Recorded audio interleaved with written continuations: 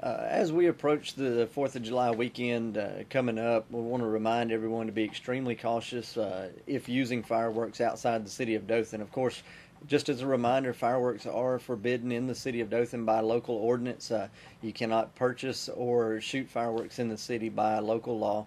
So, but for those who are watching that are outside of the city of Dothan, fireworks are not prohibited in the unincorporated areas. However, the governor has issued a burn ban, which does not directly affect fireworks. However, if you were to start a fire outdoors as a result of shooting fireworks, then you could be subject to the penalties that are included in that burn ban, which I believe is up to a $500 fine and up to 6 months in jail. And you could also be held responsible for any costs that are incurred to extinguish the fire or any damages that are done.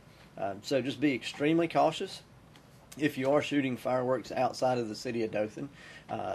Of course, only adults shooting fireworks. Make sure that children are supervised, even with something as simple as a sparkler. The largest majority of injuries that we see nationwide as a result of fireworks are to the hands and to the face, because children either hold a firework too long and get burnt, or rather the type that are launched out of a tube that you believe may be a dud and just has a long fuse on it. People tend to look over into those to find out what the problem is, and then it's propelled out of the tube and causes significant damage to the head and face.